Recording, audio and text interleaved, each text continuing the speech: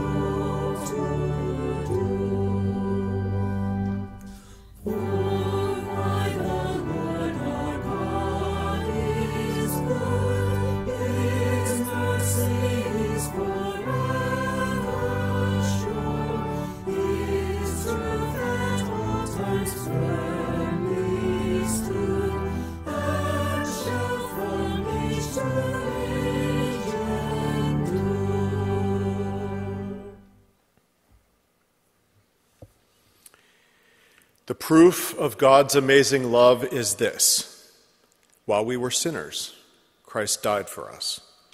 Because we have faith in him, we dare to approach God with confidence.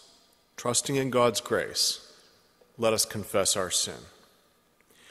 Holy and merciful God, in your presence we confess our failure to be what you created us to be. You alone know how often we have sinned in wandering from your ways, in wasting your gifts, in forgetting your love. By your loving mercy, help us to live in your light and abide in your ways, for the sake of Jesus Christ, our Savior. Amen.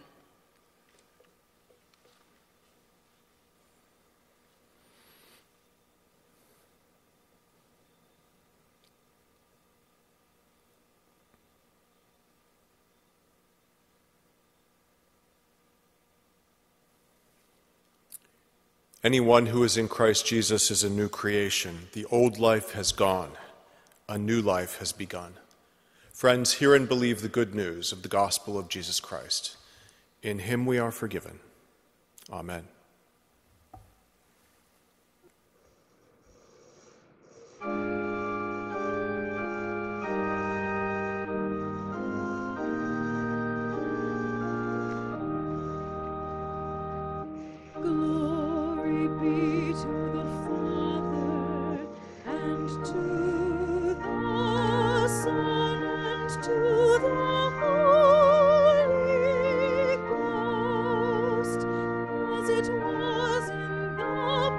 Beginning, is now and ever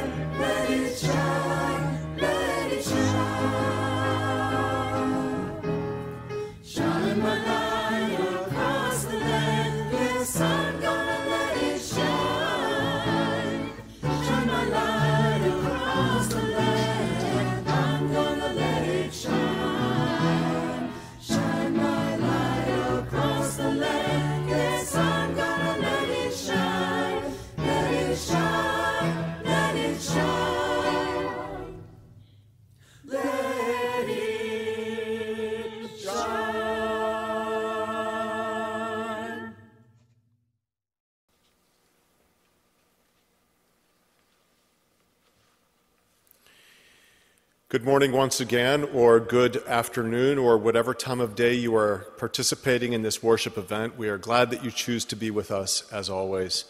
And we hope that you sense the presence of not only your fellow worshipers and your fellow church members, but of the God we serve. We are grateful for your presence and ask you always to join us every Sunday and to keep us in your prayers as we continue to keep you in our prayers. I have a few announcements to call to your attention today. Thank you. Many of you did step up to think about and to discuss serving on session. We're very grateful for that, very grateful. We do still need people to serve as deacons. And so if you have served as a deacon before and if you'd like to give it a go again, or if you're interested in diaconal service, you'd get that great word, diaconal, applied to you. So please talk to me if you would be interested in serving as a deacon in this church. Also, happy Father's Day to you. Today we pause to recognize the men in our lives who have made us who we are, our fathers, our uncles, our brothers, and for male role models of all kinds, whether they are indeed fathers or not. We pause today to pay tribute to you. This time we have a minute for mission. Thank you, Brian. Good morning. My name is Linda James. I'm chair of the Mission Committee. I'd like to bring you two issues this morning. You will receive next week from the Mission Committee a survey. The Mission Committee is looking for your input into what issues Bower Hill should be responding to and whether we should be joining the organization PIN, which stands for Pennsylvania Interfaith Impact Network, a network of other churches and organizations that we can work with on issues that Bower Hill is concerned about. Please complete the survey and either return it through the mail or electronically through email as soon as possible. On the second issue, we're in the process of helping our immigrant neighbors, as many of us got assistance from the government. They have not gotten any. they have been able to get boxes of food at food banks, but that does not include diapers, baby wipes, and cleaning supplies. During the month of July, we will be collecting diapers, wipes, and cleaning supplies. You will see an article in the July newsletter on specifics. If you prefer to write a check to do a donation, you can do that also. Help us to help our neighbors. Thank you.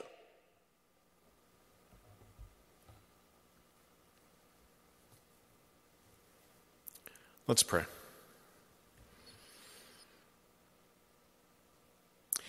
Pour out your Holy Spirit, O God, and prepare our hearts to accept your word. Silence in us any voice but your own, that hearing we may also obey your will. Through Jesus Christ our Lord. Amen. Our reading from the Hebrew Scriptures today is taken once again from the book of Genesis. We're in Genesis chapter 21, beginning at verse 8. I would ask you to pay special attention to this reading because this is the one that the sermon will be based on, even though it comes earlier in the sequence. Remember last week we heard about the birth of Isaac, the child of laughter, and this week we are hearing a little bit more in that story. The child Isaac grew and was weaned. And Abraham made a great feast on the day that Isaac was weaned. But Sarah saw the son of Hagar the Egyptian, whom she had borne to Abraham, playing with her son Isaac. So she said to Abraham, "Cast out this slave woman with her son, for the son of this slave woman shall not inherit along with my son Isaac." The matter was very distressing to Abraham on account of his son Ishmael. But God said to Abraham, "Do not be distressed because of the boy and because of your slave woman. Whatever Sarah says to you to do, do as she tells you. For it is through Isaac that offspring shall be named for you. As for the son of the slave woman, I will make a nation of him too, because he is your offspring."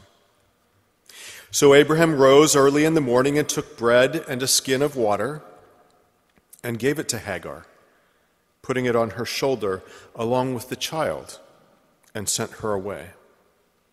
And she departed and wandered about the wilderness of Beersheba. When the water in the skin was gone, she cast the child under one of the bushes. Then she went and sat down opposite him a good way off, about the distance of a bowshot. For she said, "Do not let me look upon the death of the child." And as she sat opposite him, she lifted up her voice and she wept. God heard the voice of the boy.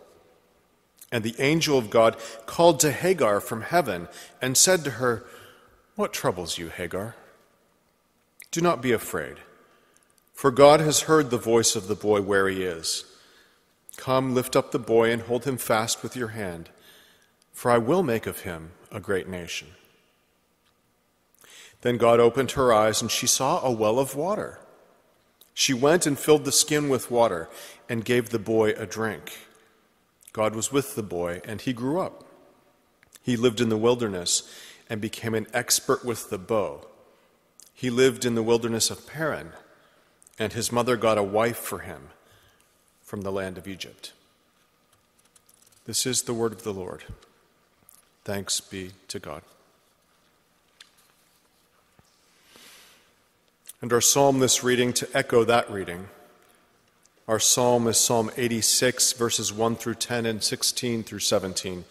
Please join in the responsive reading of Psalm 86. Incline your ear, O Lord, and answer me, for I am poor and needy. Preserve my life, for I am devoted to you.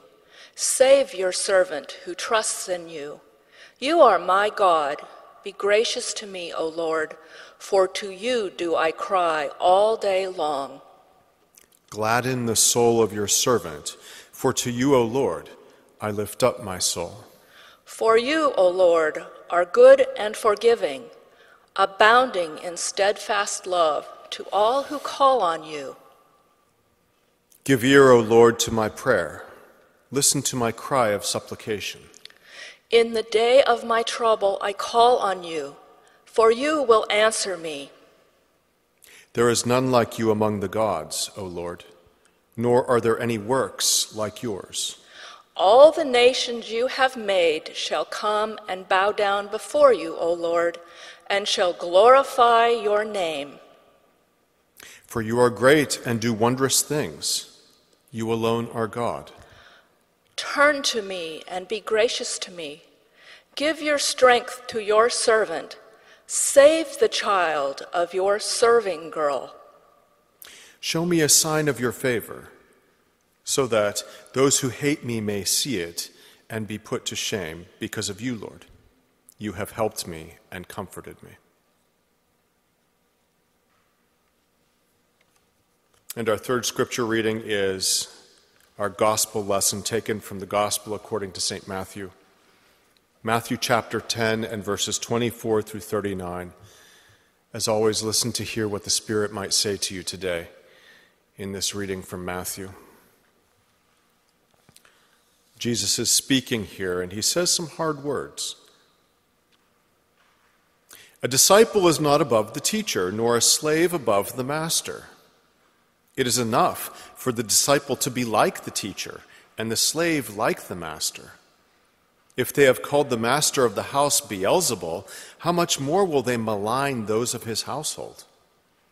So have no fear of them, for nothing is covered that will not be uncovered, and nothing secret that will not become known. What I say to you in the dark, tell it in the light, and what you hear whispered, proclaim from the housetops.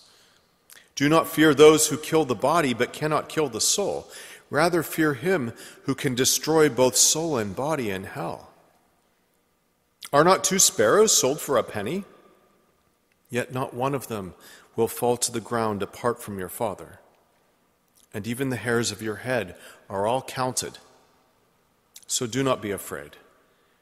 You are of more value than many sparrows. Everyone, therefore, who acknowledges me before others, I also will acknowledge before my Father in heaven. But whoever denies me before others, I also will deny before my Father in heaven.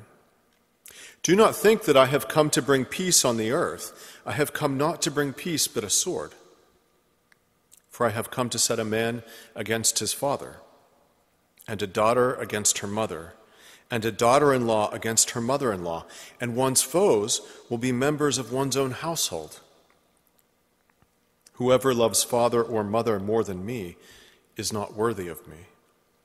And whoever loves son or daughter more than me is not worthy of me. And whoever does not take up the cross and follow me is not worthy of me. Those who find their life will lose it, and those who lose their life for my sake will find it. May God bless to our understanding this reading from God's holy word, and to God's name be glory and praise. Amen.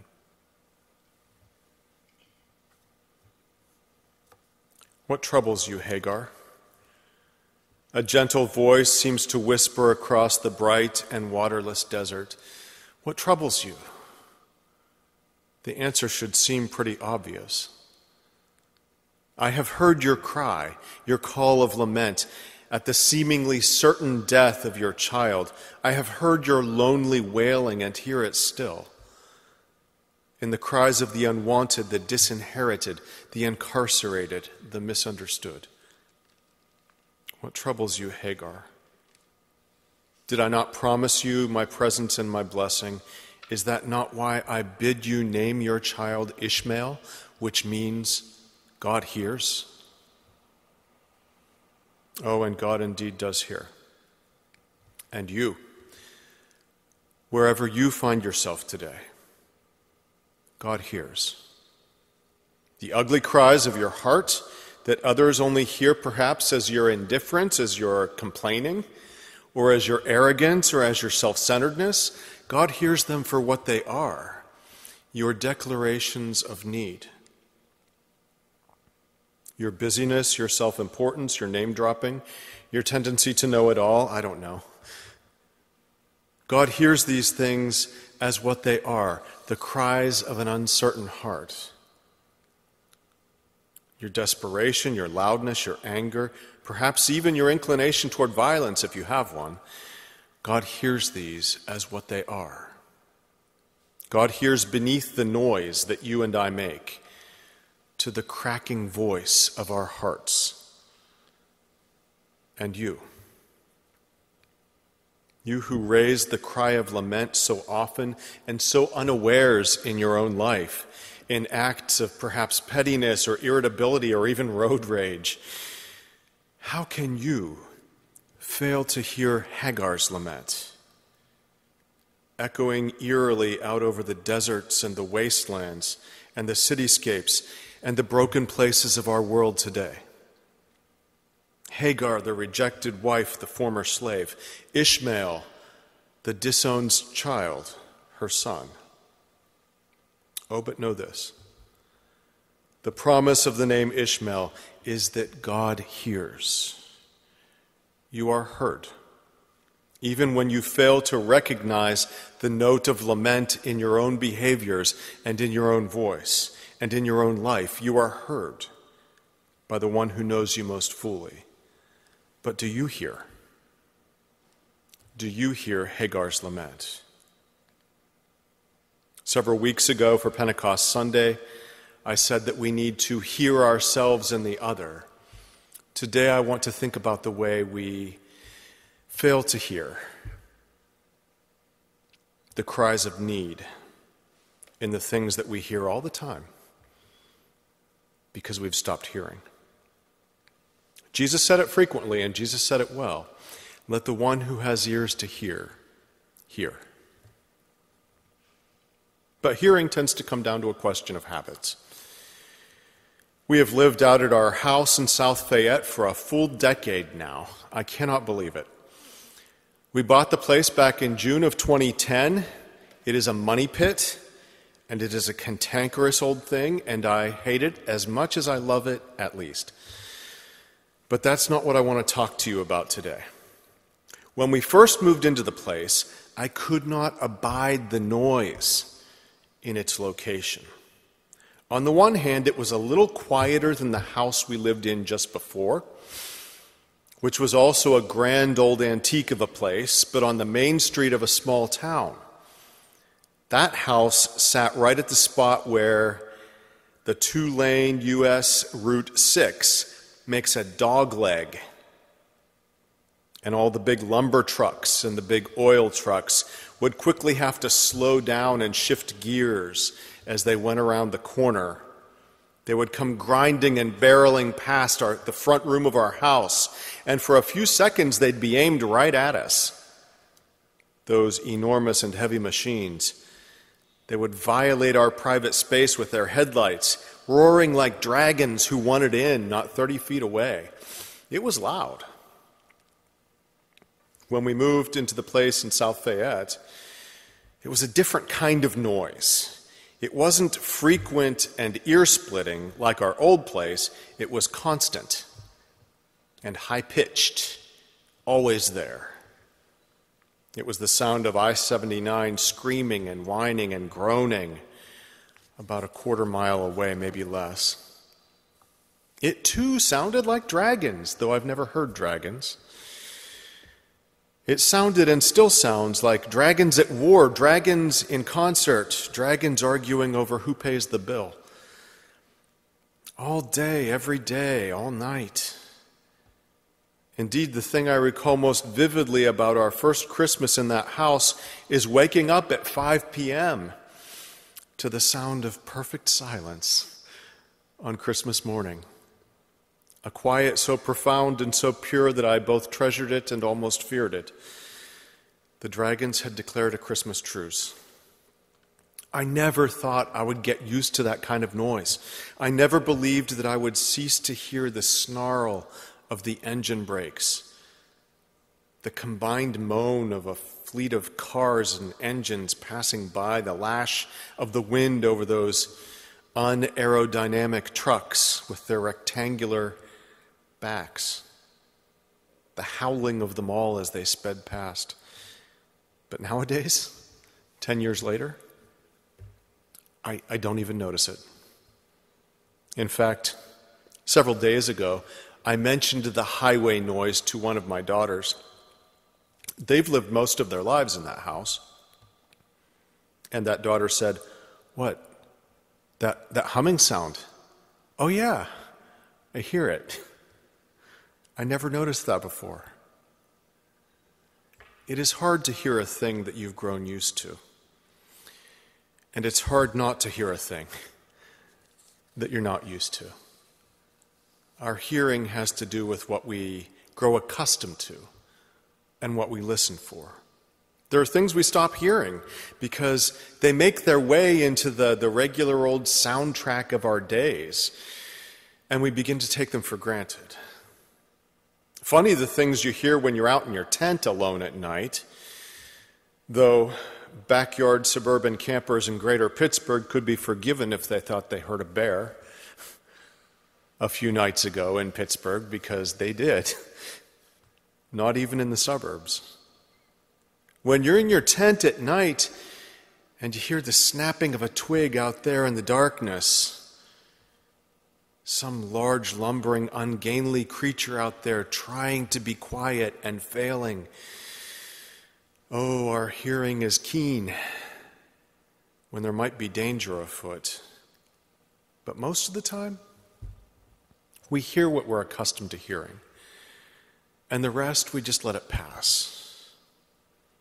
Most of the time, we can drift through life trusting our lazy senses. Life habits cause us to incur a sort of hearing loss, especially when the likes of Hagar raise their cry of lament from the margins of the world, from the deserts of our society.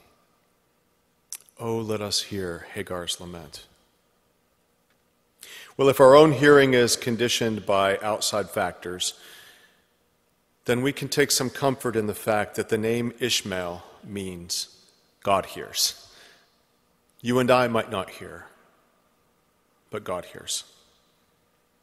There is just so much to catch up on this whirlwind tour of the book of Genesis.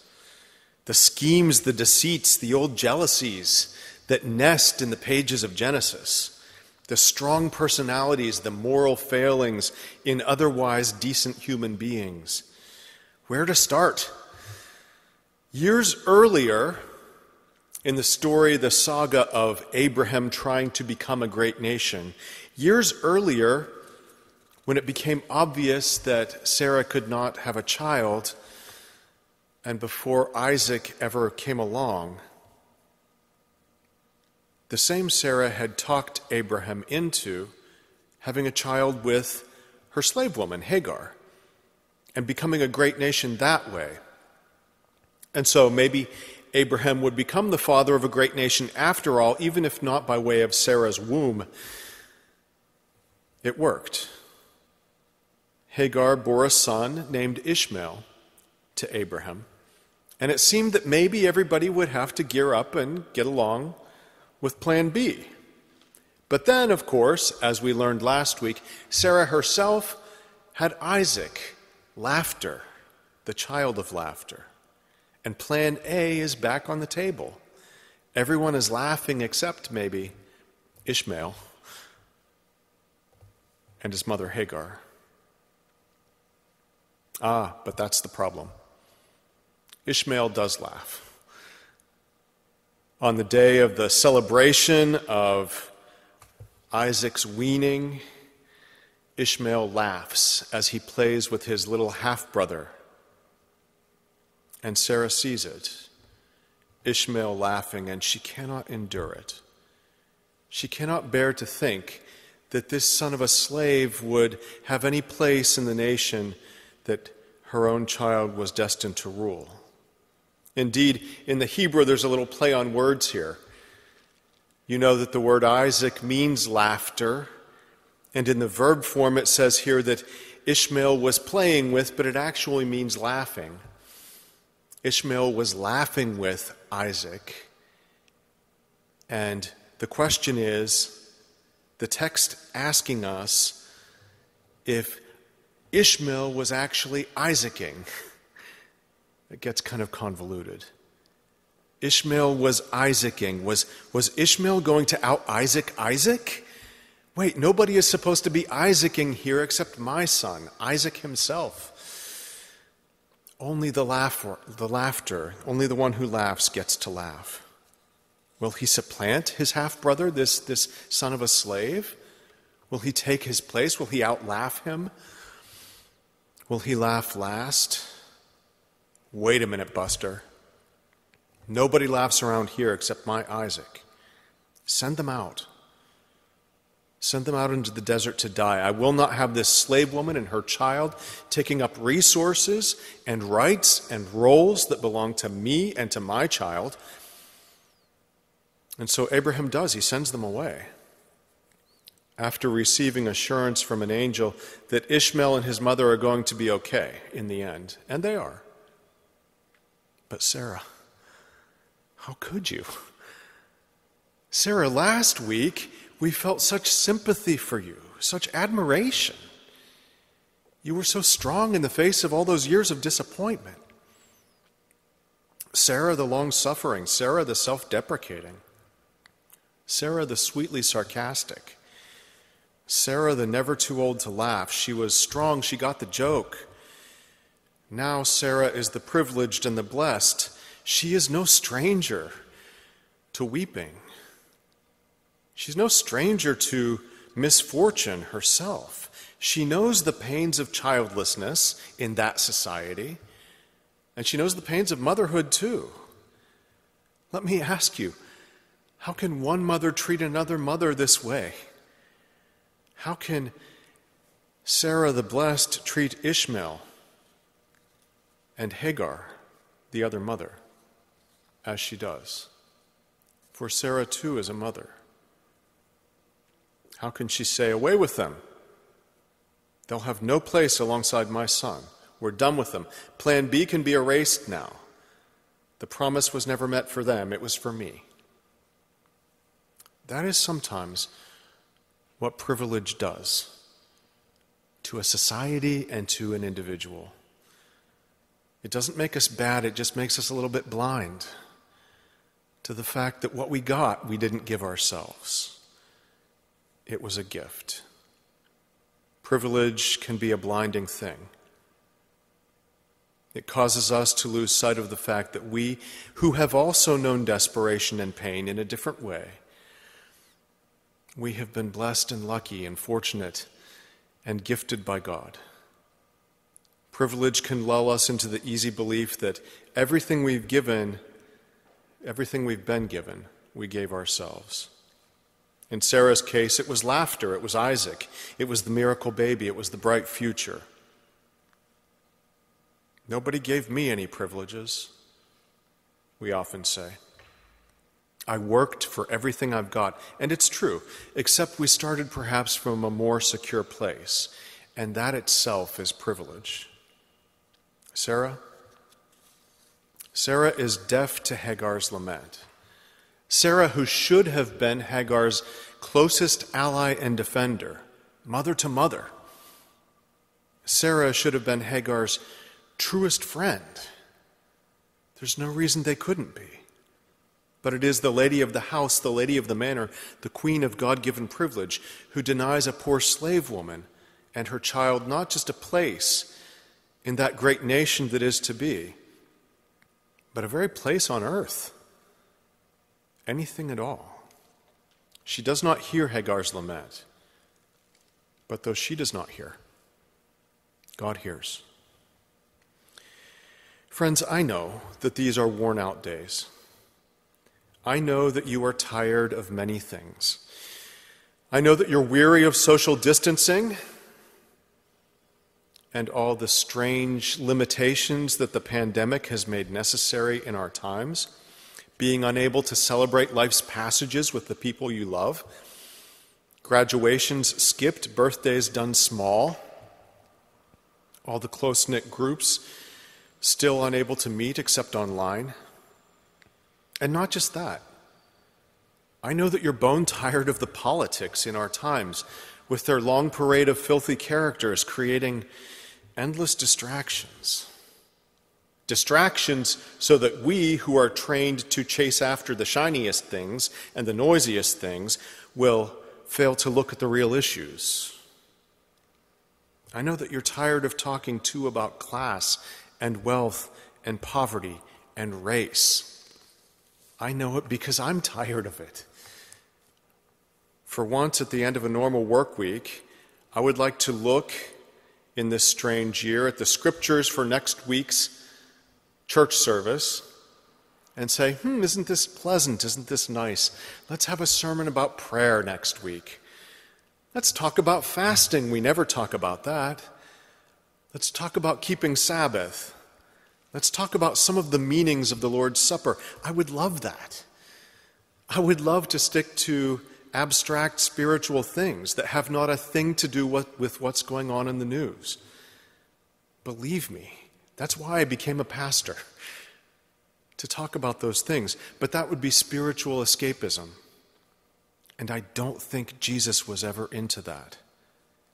We still live in a world with Hagars and Sarahs, a world where the privileged are afraid of the unprivileged, a world where the privileged Sarahs are forever casting the unwanted Hagars into the deserts to fend for themselves. And we participate in those systems. We don't do it on purpose.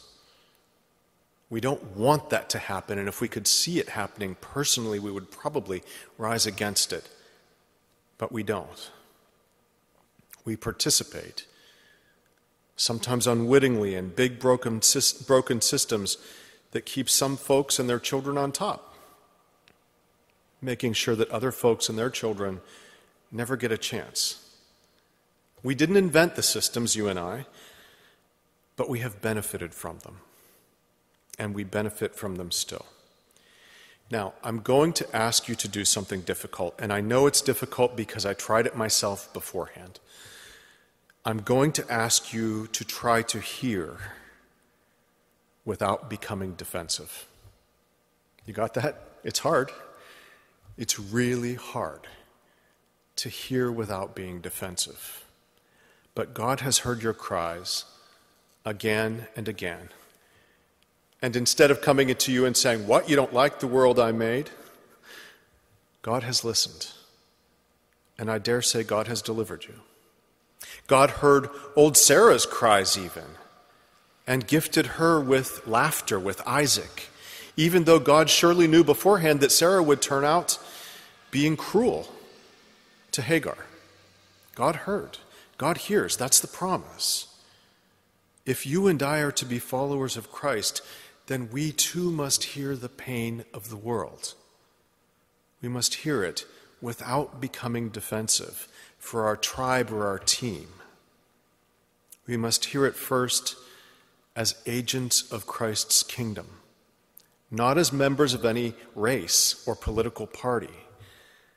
Our first allegiance is to the God who hears, the same God who heard us in our sadness or our lostness or our brokenness, the very God to whom we have cried out in our loneliness, our anger, our shame, our desperation. Our first allegiance must be to the God who shows mercy on the just and on the unjust, and as often as not we have been numbered among the latter and received mercy all the same. Hear as well as you have been heard. If the statement "Black Lives Matter" offends you, then you're not hearing it. If in that statement you hear "white lives don't matter," or if you hear "police lives don't matter," then you're just not hearing it clearly. You're hearing it through the ears of race or class or clan. But hear it with mercy, the way God hears us. If you had been beaten down for 400 years, how could anyone blame you when you stand up and say, hey, I matter? And if Christ the Good Shepherd leaves the 99 to seek and to save the one who is at risk and at danger, shall the 99 stand back safely in the meadow holding signs that read, all sheep matter? No. Hear with mercy. And truly, let's not pretend to say that all lives matter in our society. All lives matter until someone dies in an ICE facility, and then, well, they shouldn't have come here illegally. All lives matter until you want to go to a restaurant, and then, well, hey, only old people die of COVID. All lives matter until someone overdoses, and then, well, addiction, it's kind of a choice. All lives matter until a transgender person is murdered and we see it on the news, then, well, they were kind of promiscuous and kind of a pervert anyway. It's so easy to judge the world when our experience of it has put us in a place of relative status. Yes, you have worked hard in your life. I don't doubt it. I really don't. But you attended a school that was funded well enough to teach you the 3 R's. You probably grew up without street gangs and much threat of street violence and overcrowded conditions and the psychological damage and shame that attends real deep down generational poverty. Poverty maybe, but that kind of poverty, I don't know. Yes, perhaps you have had to fight for everything you've got. Shouldn't that make you more sympathetic to those who have had to fight even harder? Sarah and Hagar ought to be natural allies. They ought to be friends. But they're not. When I watched our worship video from last week, I had to blush with deep shame when I, at a certain point in the sermon, realized, as I watched myself, that instead of saying themselves, I said their selves. So embarrassing. In the same sermon where I brag about having been an English teacher, and yet it is illustration to the point that I too have come a long way in life, and I come from a different background. It would be easy to say, no one ever gave me any privileges, but you know what? They did. They really did. The whole system was set up for guys like me to make it, and I'm grateful for that. I had a decent public education. I had a good enough home life. At least I didn't have to worry about hunger. I was able to get for myself a used car and thus a job, and then student loans. I was able to do that. These are privileges that are denied to some. Sadly, it is our own histories, it is our own stories, it is our own life baggage that keeps us from hearing Hagar's lament.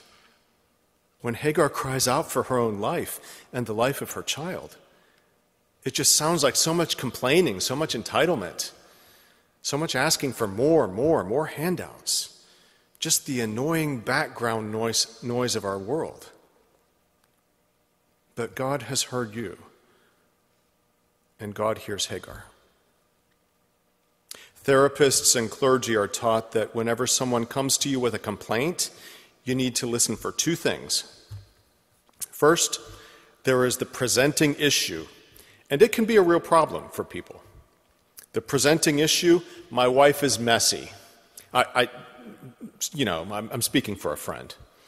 My wife is messy, or the preacher talks too fast. Those are presenting issues. But beneath the presenting issue, there is always an underlying issue, a deeper issue, a bigger complaint. My wife is too messy is the presenting issue. The underlying issue might be, and she knows I can't stand it. She knows I like things to be clean, and so when she's messy, it makes me feel unheard. It makes me feel unloved. It makes me feel unvalued. Or the preacher talks too fast, is the presenting issue, and maybe he does. But maybe the underlying issue is it means that I can't understand and I must be getting old. And I don't want to get old. I want to be young still. I don't want to get close to death. Much of the time, you and I, we don't even know our own presenting issues. Or, I'm sorry, I got that wrong. Let me re-say that. Most of the time, you and I, we don't even know our own underlying issues. We know our presenting issues. We know those very well. We can list them. And our spouses, if we have them, know them too. And the people in our lives, they know our presenting issues, but our underlying issues, we don't even know most of those. We almost always miss underlying issues in ourselves and in other people most of the time. Most of the time, we do not look for their underlying issues. In our relationships, let us listen for the real fear, the real pain, the real underlying issues beneath the things that people say to us. It will make a difference in every relationship and in our world. Let us never fail to hear and to respond with mercy the fear and the pain in Hagar's lament. Hear the heart cry beneath all the noise. The name Ishmael means God hears. Let us try to hear as well as we have been heard. Amen.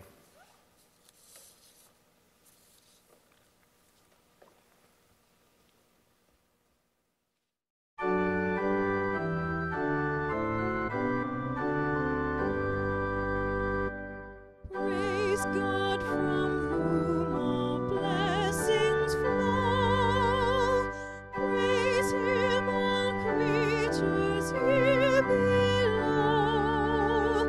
Praise Him above, ye heavenly hosts. Praise Father, Son, and Holy Ghost.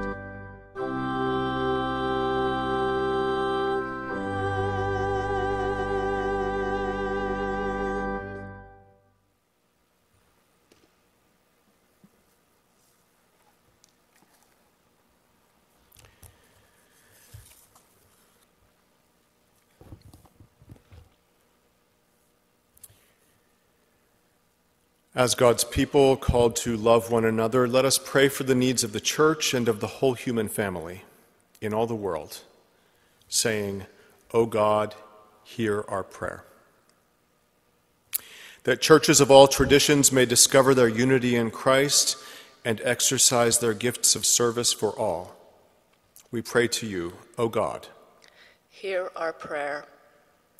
That the earth may be freed from war, famine, and disease, and the air, soil, and waters cleansed of poison.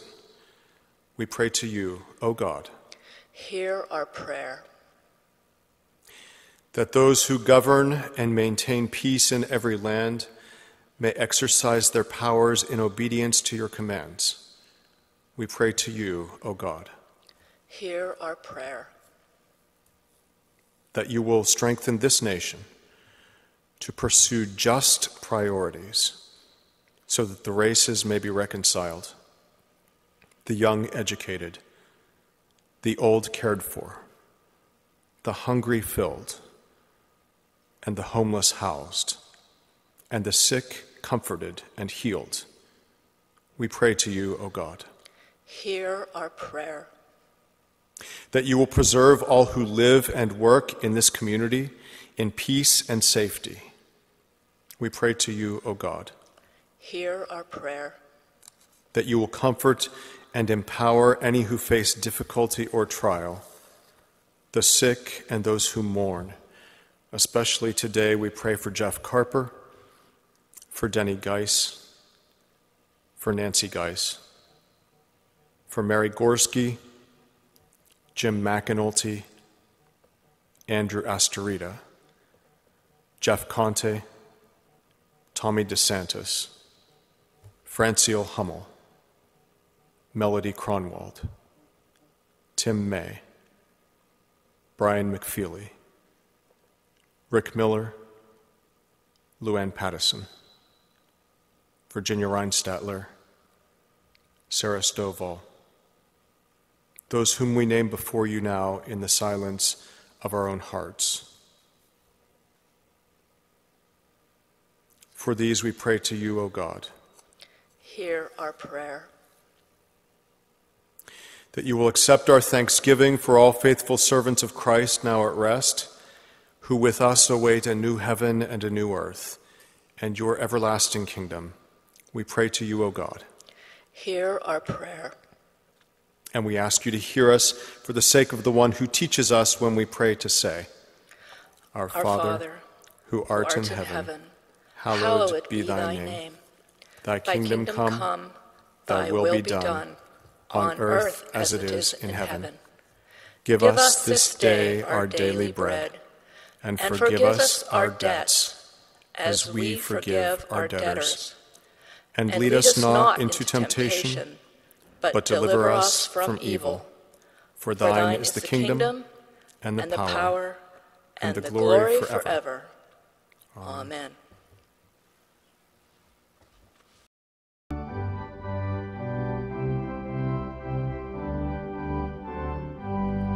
Oh, for a world where everyone respects each other's ways, where love is lived and all is done with justice and with praise. Oh, for a world where goods are shared and misery relieved, where truth is spoken, children spared, equality achieved. We welcome one world family and struggle with each choice that opens us to unity and gives our vision voice. The poor are rich, the weak are strong, the foolish ones are wise. Tell all who mourn, outcast belong, who perishes will rise. Oh, for a world preparing for God's glorious reign of peace, where time and tears will be no more, and all but love will cease.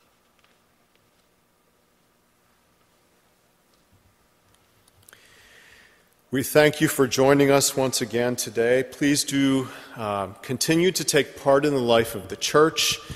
You can follow us on Facebook. You can follow events online.